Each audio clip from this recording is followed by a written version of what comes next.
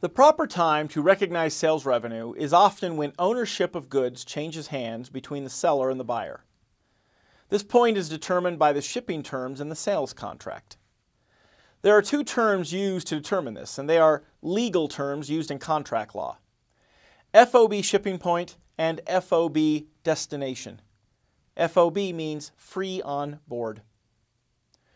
When goods are shipped FOB shipping point, ownership changes hand and revenue is recognized at the point when the goods leave the seller's shipping dock. When goods are shipped FOB destination, ownership changes hand and revenue is recognized at the point of delivery to the customer.